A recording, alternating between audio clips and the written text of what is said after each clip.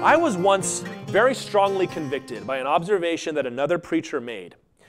He said most pastors, when they get to the passages in the Bible that are about healing, they teach on everything you could possibly imagine except healing. They take the passage on Naaman being healed, or the blind man receiving his sight, or you name the story, and it becomes spiritualized and applied to other areas of life other than the literal healing of the body. Now, I believe that it is appropriate to preach the word that way, but I was rather strongly convicted by that, and I thought to myself, I've taught through the whole book of Luke. Did I do that? Did I actually talk about the thing that Jesus was doing? So I always try to make sure that when we come across these passages, while there will be other ways to apply it, and God gives us truth that is so layered and so deep you can dive into it and never hit the bottom, that we need to actually talk about what he's talking about. And tonight we're going to talk about healing, the healing of the body. And I don't mean this in any kind of cute sense, where healing meaning I got over it, or healing meaning I'm okay with it now, or mental healing. All those things can apply, but I'm talking about miraculous medical healing of the body. And I would say most Christians' theology of healing that they have, at least in the tradition in which we run, most Christians are very familiar with the lesson we learned from 2 Corinthians chapter 12, verse 9, where Paul is told by the Lord, I'm not going to heal you, Paul. My grace is sufficient for you. And the lesson of that is a very important one to add to our comprehensive theology of miracles and healing, which is there are indeed times where the Lord says, no, I'm not going to heal you, and we should be content that we are saved and that the grace of the Lord has covered our soul. I would say most Christians are very familiar with that teaching, to the neglect of the preponderance of other things the Bible teaches on this, which is to have a real, miraculous faith. I say this as kindly as I can, but that line of thinking, which is a legitimate biblical point that we need to understand and was included by the Holy Spirit for a reason, but it can be used by certain people as a theological permission to embrace a naturalistic worldview when it comes to miracles and healing.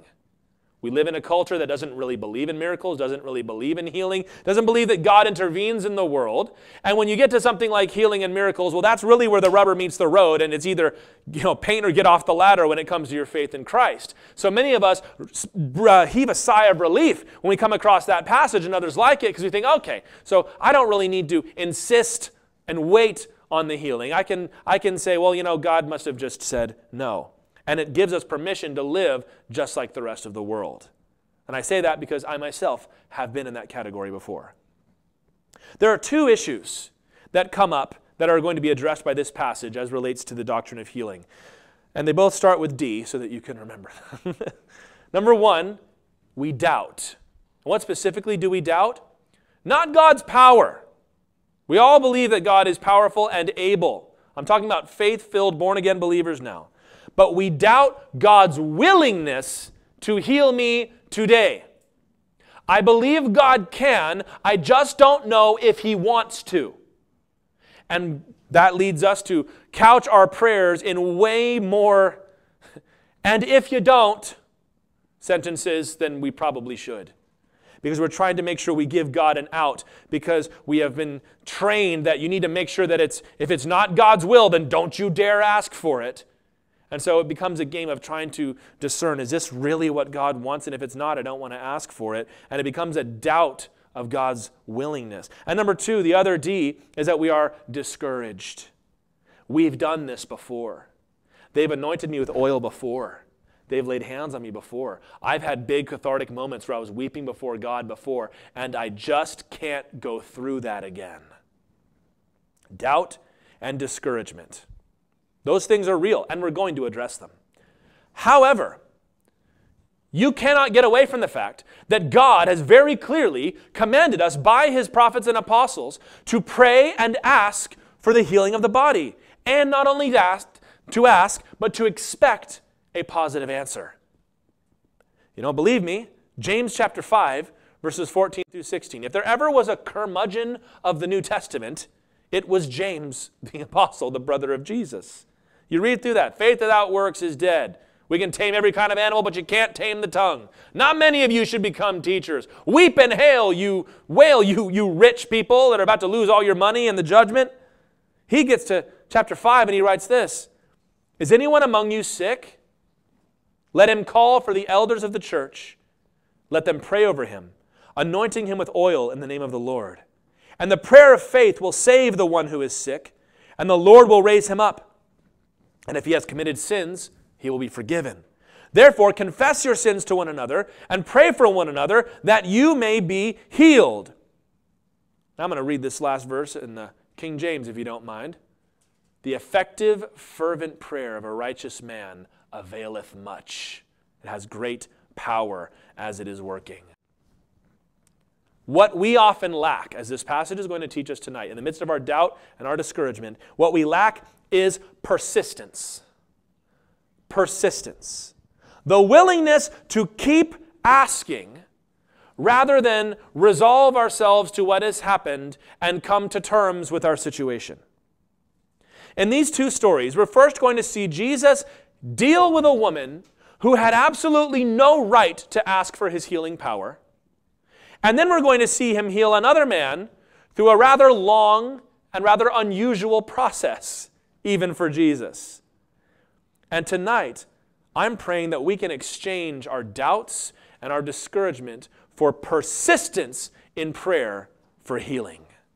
We begin at verse 24, going down to verse 30. And from there, Jesus arose and went away to the region of Tyre and Sidon. And he entered a house and did not want anyone to know, yet he could not be hidden. But immediately a woman whose little daughter had an unclean spirit, she was possessed, heard of him and came and fell down at his feet. Now the woman was a Gentile, a Syrophoenician by birth, and she begged him to cast the demon out of her daughter. And he said to her, let the children be fed first, for it is not right to take the children's bread and throw it to the dogs. But she answered him, yes, Lord, yet even the dogs under the table eat the children's crumbs. And he said to her, for this statement you may go your way. The demon has left your daughter. And she went home and found the child lying in bed and the demon gone. All right, let's orient ourselves here. It says, from there, the last location that Mark gave us in this book was Gennesaret, which was on the western shore of the Sea of Galilee. But we also had a story in between that where he was confronted by the Pharisees about washing of hands. You remember that? And so it could have been that he was back in Capernaum, but wherever he was from, he decided to leave there and go north. Go north into what is modern-day Lebanon, but back then was the region of Tyre and Sidon. Tyre and Sidon were two very prominent, powerful cities on the coast of the Mediterranean Sea. And they had existed for a very long time with a lot of power. These are Phoenician cities. If you're familiar with your ancient history, Carthage was a Phoenician city. If you know about Rome and Carthage and the Punic Wars, these were Phoenicians. And the Phoenicians were a seafaring people. They were mariners on their boats, and they had a trade empire that went from England, what we call today England, Britannia it was known as then. They were also, we believe, the first people to circumnavigate Africa from the south to try and find a faster route to get to some of the places that they would deliver their goods to. They were very, very wealthy. They were very powerful. They were very skilled. Our alphabet is the Phoenician alphabet. They were the first ones to invent that writing. It's a pretty significant thing to invent the alphabet, wouldn't you say? And if you read through the Old Testament, they're all over the place. Tyre and Sidon are all over the place. The man who was the king of Tyre named Hiram was the one who supplied Solomon with the materials with which he built the temple. And it said that Hiram loved David. There was a unity and an alliance between Tyre and the land of Israel. That continued in a very negative way when the princess of Sidon married the king of Israel. And her name was Jezebel. And Jezebel was married to Ahab, who persecuted the prophets, introduced the worship of Baal to the land of Israel. Her daughter, Athaliah, married the son of the king of Judah, and Athaliah ended up assassinating her entire married family so that this land could eventually be unified and probably brought under the authority of the Tyrians and the Sidonians. This is Gentile territory. If you read through the books of Ezekiel especially and the other prophets, there are a lot of oracles directed against Tyre and Sidon, mostly for their pride, because they thought nobody could ever come against us. And there was a prophecy given by the Old Testament that said, there's going to come one that is going to smash Tyre into pieces and conquer it. Now, the problem was, Tyre was such a mercantile city. It was such an economically powerful city. You didn't want to destroy it. You wanted to bring it onto your team. You wanted to make an alliance with Tyre. Well, when Alexander the Great showed up, what they did is they withdrew to an island fortress they had just off the coast that was said to be impenetrable. And what they would do, if an enemy came through, they'd withdraw to the tower and they'd say, "You're never getting us out of here. Let's make a deal." Well, Alexander the Great had a different plan. He destroyed the city of Tyre piece by piece and used the rubble to build a causeway out to the fortress on the island and conquered it. That's why they called him Alexander the Great, among other things. But nobody thought Tyre could be conquered. They had certainly diminished in their importance by now, but it's important to know this, because if you're reading the Old Testament and you come to the book of Mark, this is significant. Tyre and Sidon, Gentiles. Many of our prophecies about the devil, he's compared to the king of Tyre. And so here goes Jesus into this Gentile territory. What's he doing here? Well, he's trying to get a break. Remember, we've been tracking this for a while. Jesus has been trying to get a chance to take a rest with his disciples from the ministry because it was wearing them down. They didn't have time to eat, it said at one point. And Jesus was not even getting a chance to preach the word because there were so many needs of healing and other miracles that were needed. But it says he could not be hidden. Even up in Tyre and Sidon, they knew who he was. And he's approached by this one woman, this desperate woman who has a possessed little girl at home. A demon has gotten hold of her daughter. And she knows that Jesus can cast out demons. And she comes begging Jesus to cast the demon out. It says she was a Syro-Phoenician. That's the combination of the word Phoenician, which I just described, and Syro, which is like Syria, because it was the Phoenician cities up in the region of Syria. There was another kind of Phoenicians known as Libyo-Phoenicians, which are in the modern-day country of Libya. Carthage was a Libyo-Phoenician city before it was destroyed. Now, when this desperate woman approaches Jesus, you might think you know how it's going to go. Jesus heals everybody that came to him. The Bible says it over and over again. But Jesus told this woman no. Jesus declined to help a Gentile. The Gospel of Matthew in chapter 15 gives the parallel story and it adds a few more details for us. It tells us that Jesus explicitly said, "I was sent only to the lost sheep of the house of Israel." Why is he not helping this woman? Because she was a Gentile. And because he was in the land of the Gentiles, and he had not been sent to the Gentiles, but to Israel. And Jesus says this phrase, it's not good to take the bread that was meant for the children and give it to the dogs.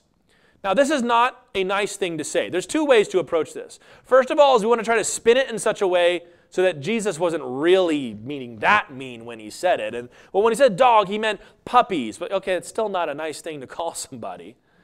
The Jews referred to Gentiles as dogs. So it was a common thing. But in any case, however strongly he meant it, his whole point is, if I took the kids' food and gave it to my dog, I have a dog named Silas. If I made, barbecue and I said, "All right, kids, here comes the brisket," and I set it down on the floor and gave it to Silas, they might have something to say about that. That's not a nice thing to do. And that's what he says it would be like if he were to begin ministering to the Gentiles in their land rather than to the Jews in their land. And this is important to know. This is an important theological principle. Jesus Christ was, in fact, the Jewish Messiah.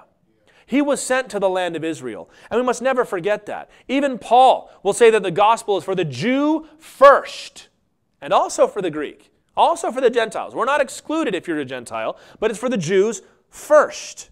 There's a whole Old Testament that explains why that is. You read Psalm chapter 2, which is a messianic psalm. It talks about one of the things Messiah would do when the Son of David finally comes, is he will strike down the nations, the Goyim, the Gentiles, and rule them with a rod of iron. He'll shatter them into pieces.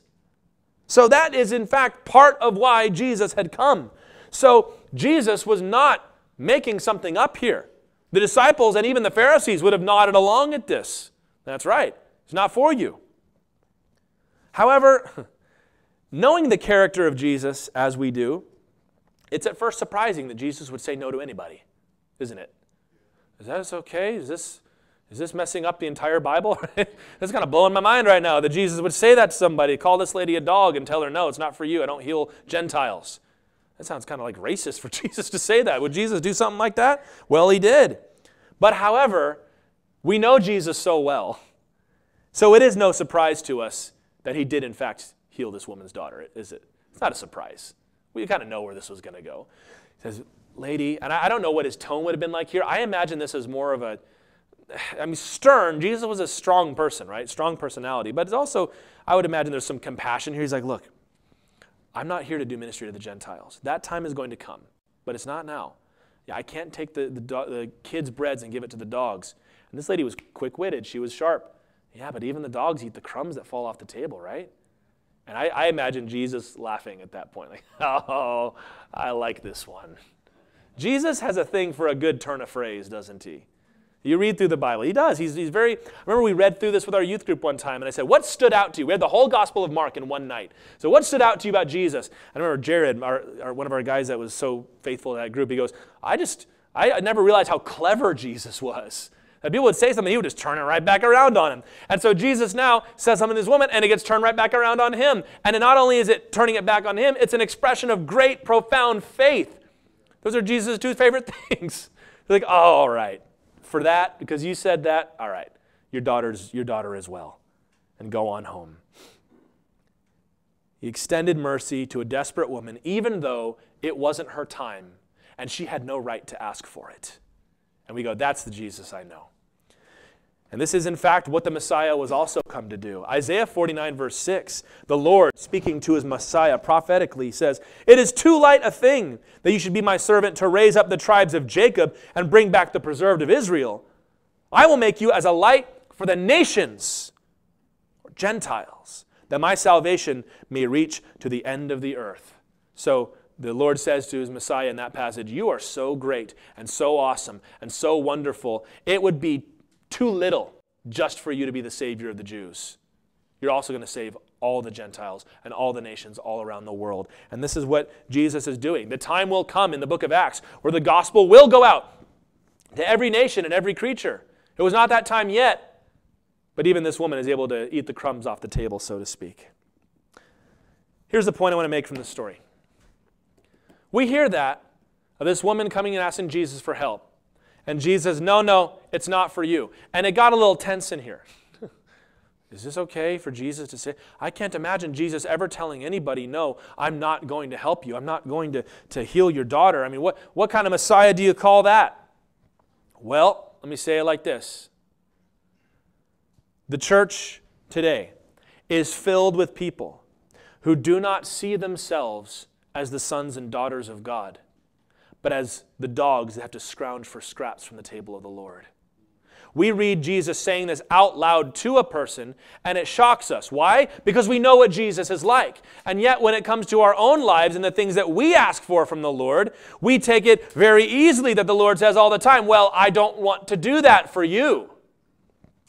You're not my child to ask things of me. Every now and then you may catch a crumb from my table, but I'm not going just to give this to you. And we think that the Lord would treat us in the manner which shocked us when he treated somebody else in Scripture. I meet so many people. We've seen so many amazing miracles in this church, and I love to talk about them everywhere I go. And what I have found in that time, most people believe in God's healing power. They believe it like they believe in the resurrection and the virgin birth and the inerrancy of Scripture, that God has the power to save and to heal. Yet they doubt, or first D, they doubt God's willingness to heal. Jesus could have healed this woman's daughter, but initially he was not willing. And that's how we tend to think about our relationship to the Lord in these matters. But when we read this story, we're shocked at the thought of Jesus refusing to help someone just because they're on the outside of the family of God. That doesn't seem right. That doesn't seem fair. That doesn't sound like Jesus. And yet, here are we on the inside. We are the family of God. We are the sons and daughters of God. And yet we take it as a common thing that Jesus is not willing to help us. I know he can. I just don't think he wants to. Is that how this Syrophoenician woman acted?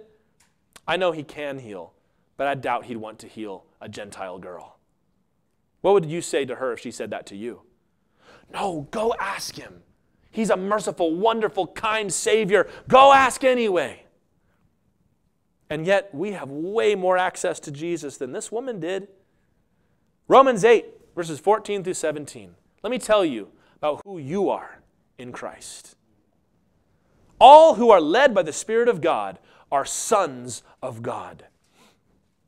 For you did not receive the spirit of slavery to fall back into fear, but you received the spirit of adoption as sons, by whom we cry, Abba, Father. The Spirit Himself bears witness with our spirit that we are children of God. We're not the dogs. We're the children of God. And if children, then heirs. Do you know what an heir is? The person that is going to receive everything when the king dies. So we are heirs of God and fellow heirs with Christ, provided we suffer with Him, in order that we may also be glorified with Him. If you're a Christian, you are a son or a daughter of God. And when it comes to your relationship to ask and receive from Almighty God, you are not even as this Gentile woman, whom Jesus compared to a dog hanging out around the table, and who still got blessed, by the way. You're one of the children sitting at the table. That's who you are. And with all due consideration to divine wisdom and 2 Corinthians 12 and everything, how ought we to expect God to treat His kids? Consider that. If we have been called the children of God, how ought we to expect Him to treat His kids? Now we could maybe mull that over and come up with some answers, but the Bible's already answered us for us. The apostles instructed us to pray for healing and to expect it, because God is not a manipulative father that makes promises to you and then when it comes time to pay up says, never mind, kid. He's a good father. What is the character of Christ? Just think about that. It's self-sacrificial love. That's why we're saved, is that Jesus died on the cross for our sins out of His love for us. Which means the attitude you and I ought to have when we come to God is not, well, I don't know if He wants to. It's, of course He'll want to. It's Jesus. It's my beloved Jesus. It's the one that was willing to go outside of the messianic mission to help a desperate woman. Of course He would. Rather than doubts based on our own despair, which we'll get to in a minute. We ought to come with an expectation of an answer from the Lord. And I'm talking about an answer for healing from the Lord. What we lack is persistence. Persistence. I'm going to keep on asking. Read the Gospel of Matthew. It's actually a little longer in that section. This woman would not be put off. She kept coming to the point where the disciples were annoyed and said, Jesus, will you please send this woman away?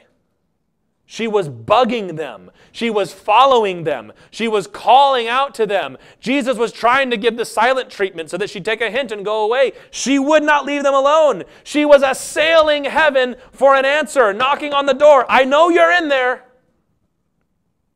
If the Lord tells you no, woman, you best go away. She goes, my daughter's possessed. Excuse me. I'm coming. Jesus Himself in Luke chapter 18 taught us that we ought always to pray and never give up. It's a parable. I'm not going to read the actual parable. I'm just going to read the beginning and then the ending where Jesus explains the purpose. He told them a parable to the effect that they ought always to pray and not lose heart. He says, will not God give justice to His elect who cry to Him day and night? Will He delay long over them? I tell you, He will give justice to them speedily. Nevertheless, Jesus said, when the Son of Man comes, will He find faith on the earth? Will they have enough faith to cry to Me day and night? Will they have enough persistence to keep knocking and keep asking even when it seems like they've been rebuffed time and again? What's the lesson? The heart of God is to heal you. Jesus loves you. And you are not in sin when you keep asking for God's help. I'm going to liberate somebody right now. You are not offending God when you keep asking for God to help you. Jesus told us, don't stop asking. This Syrophoenician woman, outside of the covenant, was given her breakthrough because she kept asking even when she didn't deserve it. How much more you, a son or a daughter who is inside of the new and better covenant, receive what the Lord promised to you. Verse 31, we'll continue now. Then he returned from the region of Tyre and went through Sidon to the Sea of Galilee in the region of the Decapolis. And they brought to him a man who was deaf and had a speech impediment, and they begged him to lay his hand on him. Check this out. And taking him aside from the crowd privately, first unusual thing, not the last, he put his fingers into his ears, and after spitting, touched his tongue, and looked up to heaven. He sighed and said to him, Ephphatha. That's the Aramaic for be opened. And his ears were opened, his tongue was released, and he spoke plainly. And Jesus charged them to tell no one. But the more he charged them, the more zealously they proclaimed it. And they were astonished beyond measure, saying, He has done all things well. He even makes the deaf hear and the mute speak.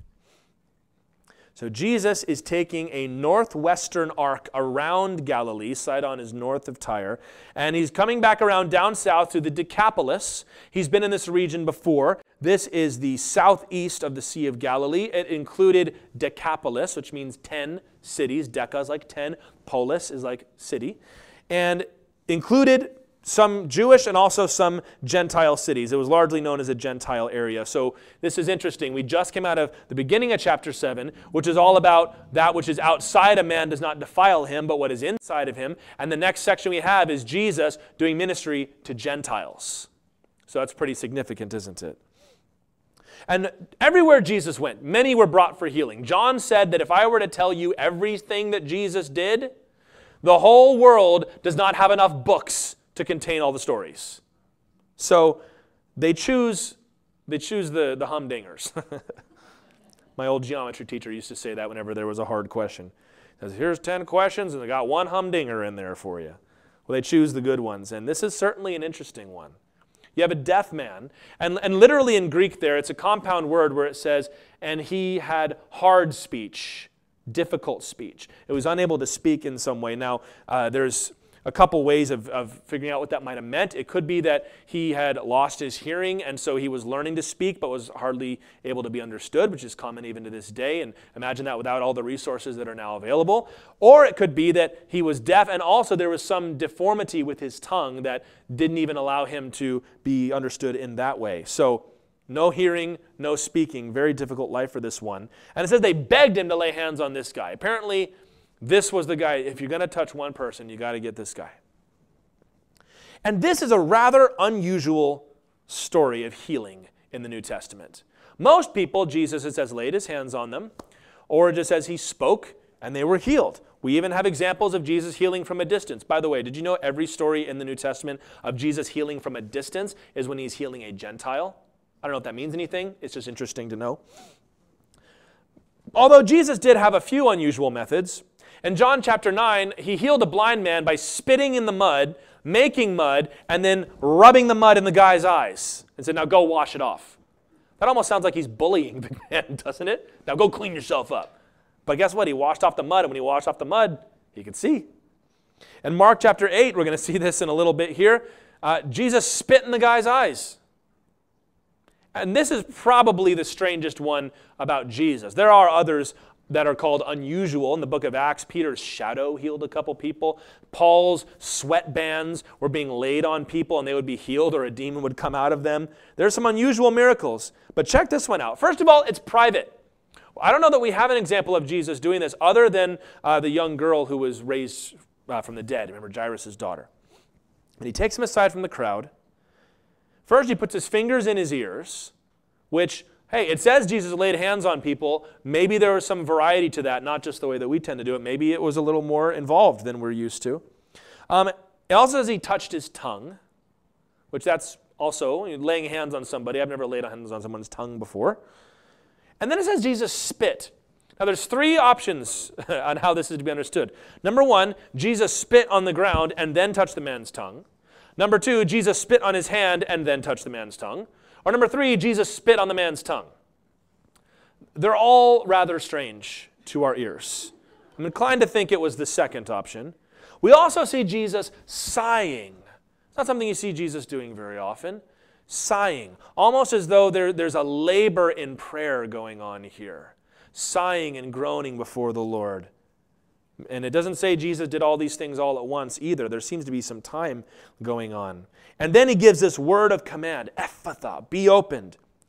What I get from this, and I think we're supposed to get from this, is there was a level of difficulty to this healing that up to this point we have not seen. And in one sense, I don't really know what to make of that. We're going to make an attempt to understand this, but it is just important to note that. We know that Jesus has all power. Jesus is omnipotent. He says in the Bible, he created all things, and by him all things hold together. Okay. However, during his life on the earth, Jesus was functioning in his humanity as a man by the power of the Holy Spirit. Jesus is an example for you and for me. So if you've ever been in a case with somebody where you're praying for them and it seems like it just goes on and it gets harder and harder, Jesus experienced that too. There are a couple stories where Jesus is healing people, where Jesus seems to indicate that more was needed than usual. We talk about unusual methods, but some of these stories teach us that there's more to it than just commanding someone to be healed. In chapter 9, we're going to read about the demon-possessed boy who the disciples were unable to heal, even though they had cast out many demons at this time. And they said to Jesus, why couldn't we cast it out? He said, this kind only comes out through prayer and fasting. That there was a level of spiritual preparation that was needed for certain spiritual confrontations. In chapter 8, when Jesus spits in the guy's eyes, he's going to say, can you see now? He says, well, I see people that look like trees walking. Right? He says, well, I can see, you ever had bad pair of glasses on or something? I can kind of, see smudges and shapes, and I don't really know what I'm looking at here. And then Jesus laid hands on him again, and then he was able to see. Jesus had to lay hands on this person twice. Now, it could be that there were many instances where this kind of thing had to happen. There are certain healings, the Bible shows us, that require extra effort and even specific petitions. And I'm trying to bring these things out because here's what we can do. We can get a picture in our mind of what healing should look like and neglect the actual details that the Bible gives us. And then we start to compare our experience to the preformed opinions in our mind rather than what the Bible demonstrates. Turn with me to 2 Kings chapter 4. It's going to be way back in the Old Testament, 2 Kings chapter 4. It comes right after 1 Kings. I used to mess with our youth group. I'd say, turn to 2 Kings chapter 4. It comes right after 2 Kings chapter 3. And they would groan and say, that's not funny. I say, well, I'm laughing. But we're talking about healings that required a little extra. 2 Kings chapter 4, we're going to start at verse 29. But this is when Elisha had a family that took good care of him. He prayed for the Lord to give them a son. They had the son. At one point, the son grew sick and died. So the woman comes to Elisha and says, my son has died. I never asked for a son in the first place. Why did you do this to me? Well, Elisha said to Gehazi, who was his servant, Elisha said, tie up your garment, take my staff in your hand, and go. If you meet anyone, do not greet him, and if anyone greets you, do not reply. Lay my staff on the face of the child. And the mother of the child said, as the Lord lives and as you yourself live, I will not leave you. So he arose and followed her. Gehazi went on ahead and laid the staff on the face of the child, but there was no sound or sign of life. Therefore he returned to meet him and told him, the child has not awakened. When Elisha came into the house, he saw the child lying dead on his bed. So he went in and shut the door behind the two of them and prayed to the Lord. Very private setting, right? Then he went up and lay on the child, putting his mouth on his mouth, his eyes on his eyes, and his hands on his hands. And as he stretched himself upon him, the flesh of the child became warm. Then he got up again and walked once back and forth in the house and went up and stretched himself upon him.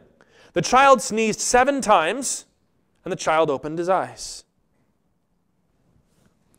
Pretty amazing miracle. But what I'm trying to draw out and compare for you here is Elisha's apparent difficulties in healing this child. Elisha performed an awful lot of miracles. I may double check me on this, but I believe other than Moses, he may have performed the most miracles in the Old Testament. When she said, my son has died, he said, take my staff and go lay it on the face of the child. He clearly expected that to work.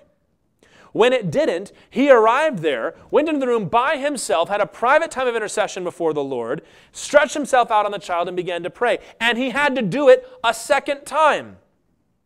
This is very mysterious. And I'm trying to remind us, healing is a mysterious thing. And you should be careful when you start putting a definition of what it has to look like in your life, because you might miss it.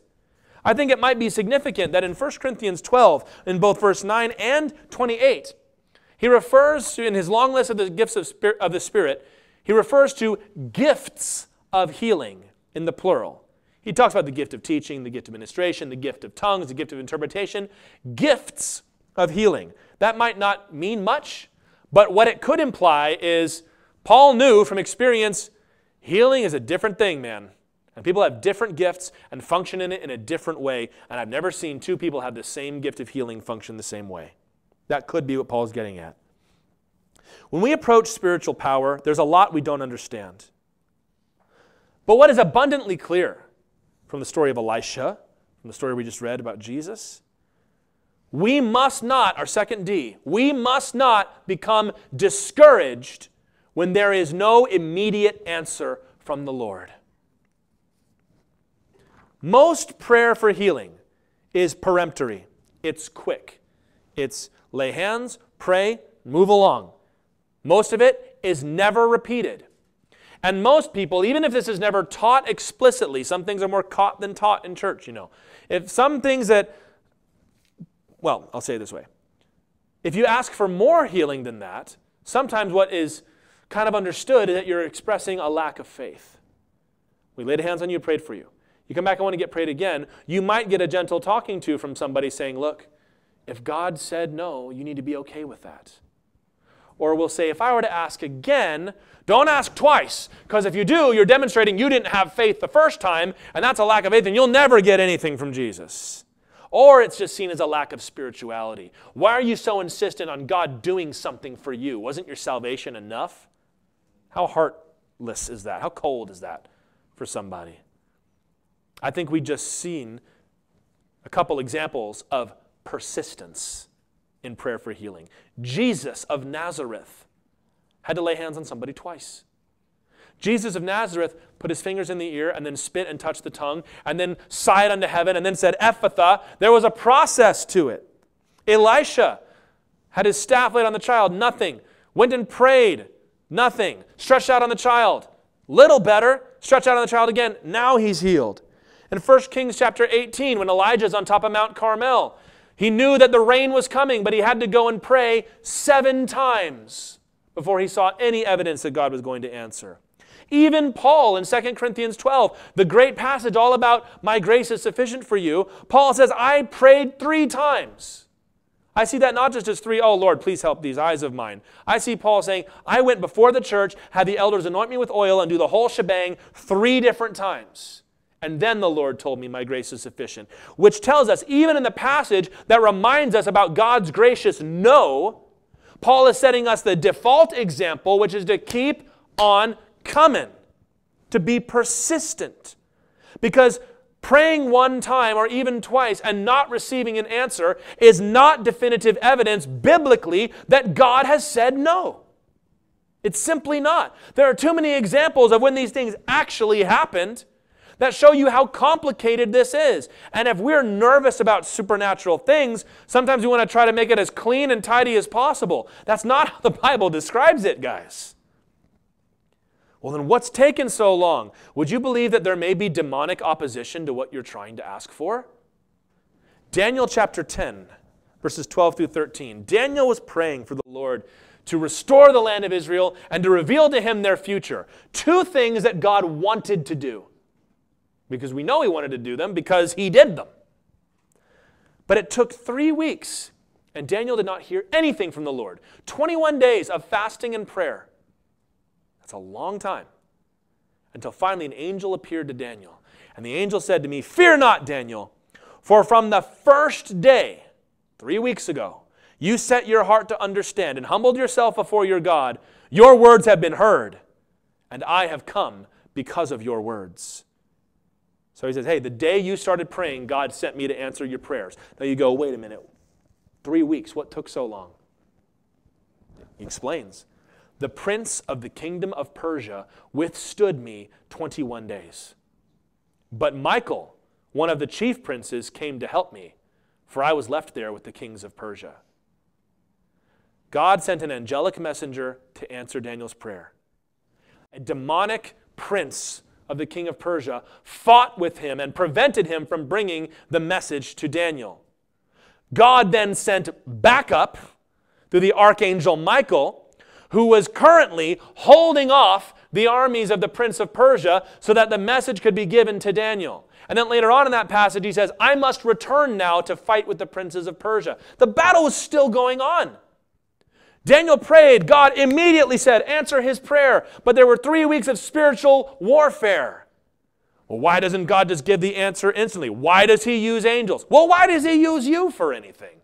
Because he's got a plan for the angels like he's got a plan for you. And God is wise in all of his ways. What's the point? We have no idea what's happening in the heavenlies. When we begin to pray, we don't know what's happening. So how do we know if we should keep praying? Well, you've got an awful lot of commandments in the Bible to persist in asking. So many people have been dealing with problems for years and have grown discouraged and don't want to pray about it anymore and don't want to ask for healing from the Lord anymore. Now, again, 2 Corinthians 12 tells us there are times where the Lord says no. The Lord says, no, I'm not going to heal you this time, and here's why. In Paul's case, it was to keep him humble, because God was showing him heaven and all kinds of crazy things. However, I do need to put this out there once again with all the love in my heart. Sometimes it is not that we have faith in God's grace to sustain us. It is that we lack faith in God's power and his character. And we don't refuse to pray out of respect for God. We refuse to pray out of fear of being disappointed again. We say things like, look, I've come to terms with my situation. I'm glad you have. You should. You should be like Job that says, God gives and God takes away. Blessed be the name of the Lord. Naked I came to the womb and naked I'm going back. But then let me ask you this question. If you've truly come to terms with your situation, then why not keep asking? Well, I've come to terms. I don't want to pray anymore. I don't understand that. If you say, well, if I've come to terms with it, I'm okay with it. I don't want to be healed anymore. I don't really care what happens now. Then why not keep asking? That's the best time to keep asking because you've already dealt with your heart and you say, now I'm just coming because I really need this and I really want this and I know God loves me and he's not going to hold it against me. What it really becomes is that I'm not trying to call anybody out in an angry way, just gently to say. Sometimes we say, well, I'm okay with the way things are because I just can't go through that again. I can't get my hopes up again. I can't be thinking that God's going to answer and then see nothing happen. That's not faith. That's a lack of faith. It's discouragement. But it's been so long, Tyler. You don't know how many times they've laid hands on me. You don't know how long I've been waiting for this. Friend, even Jesus Christ, our Lord, took extra time with a difficult case. And it seems that Jesus regarded each healing as different than the previous one. There is so much variety in the descriptions of the healing that people endured. Which, here's another lesson that somebody might need, which is why you best not judge somebody else and their testimony of healing. I understand that there are some crazy people out there, but do you know that God uses crazy people too? Amen, anybody? Amen. God uses crazy people. And I never want to be the one calling out somebody else's ministry because it doesn't sit well with me. Oh, I wouldn't do it like that. Then don't do it like that. Who are you to judge another man's servant? Jesus spit in somebody's face. How would you feel? Next down the road, somebody got healed. The pastor walked up and spit in their face. You'd say, well, that doesn't sound like the Holy Ghost to me. Really? Holy Ghost did that. This child was sick and the preacher stretched himself out all over the child. Oh, that's not right. It's in the Bible a couple times, actually. What am I trying to say? When you're getting into the realm of healing and miracles, friends, you are outside of the realm of the flesh. And you need to start thinking according to the Spirit and not judging your brothers and sisters. There's a prophecy that Jesus was fulfilling in this passage, and I think it's very appropriate for the point we're making tonight. It's in Isaiah chapter 35, verses 3 through 6. Strengthen the weak hands and make firm the feeble knees. That's what I want to do tonight.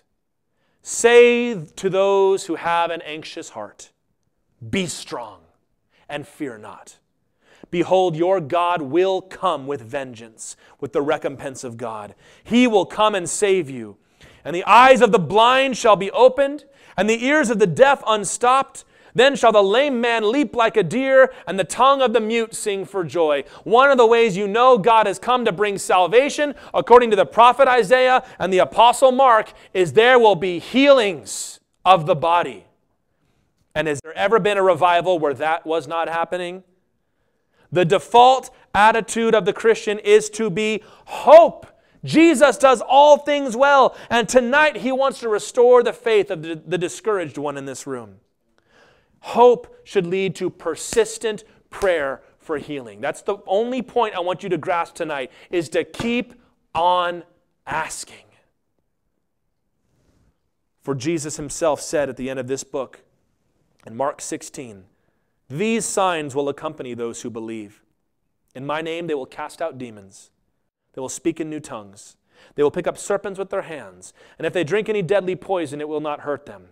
They will lay their hands on the sick, and they will recover. And we have seen it in this room, friends. We have seen it here. We have seen it among even some of you. And I'll tell you, when you start praying for people to be healed, you will be amazed at what can start to happen. Remarkable things. The Bible instructs us to seek and to expect healing from the hands of Jesus by the Holy Spirit. If you doubt that, go back and read James 5 again.